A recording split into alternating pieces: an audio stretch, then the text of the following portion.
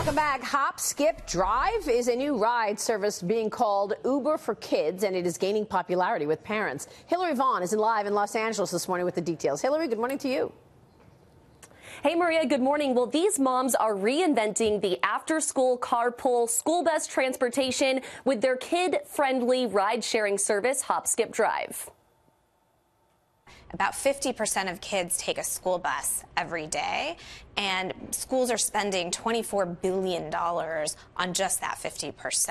So this is a massive market opportunity, and our investors saw that opportunity. They saw that we were solving a huge pain point for families, and when you solve that problem, they are very loyal customers and stay with you for a very long time.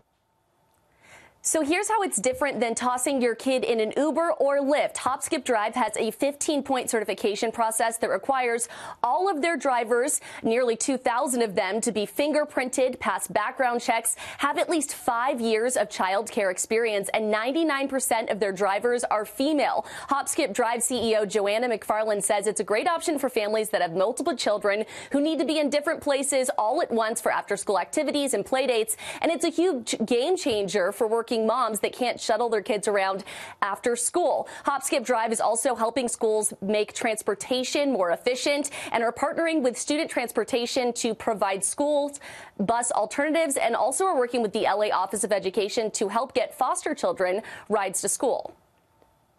A school bus is great if you need to get 60 kids from point A to point B.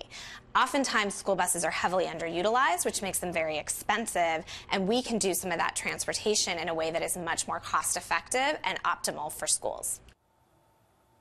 So rides are available for kids 6 and up, but it's not a last-minute fix. You have to make the reservation at least 8 hours in advance. Maria? All right, Hillary, thank you. Hillary Vaughn.